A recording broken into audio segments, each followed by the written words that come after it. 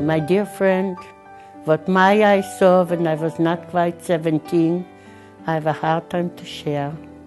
As I was walking to the so-called bathroom, I saw a mountain of skeletons covered with skin. All my friends, all my relatives. You know, I was a little girl during the Holocaust that prayed to the Almighty. I didn't even know special prayers. I used to say, "Dear God, let me live through the day. Maybe I'll be free."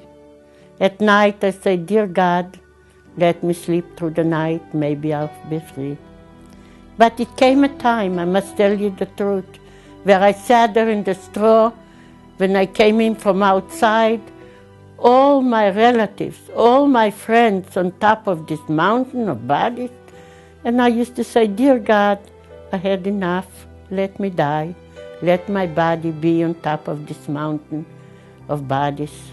And the women around me, Jewish women, said to me, "Little girl, what you talking about? When you die, you're dead. Maybe your mother will survive. She'll cry for you. Hitler wants you dead.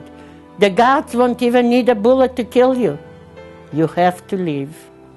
But if you survive, promise us that you will not forget us. You will say a Jewish prayer, it's called Kaddish for us, that you will light a candle for our soul, but most of all, teach the world what happened here."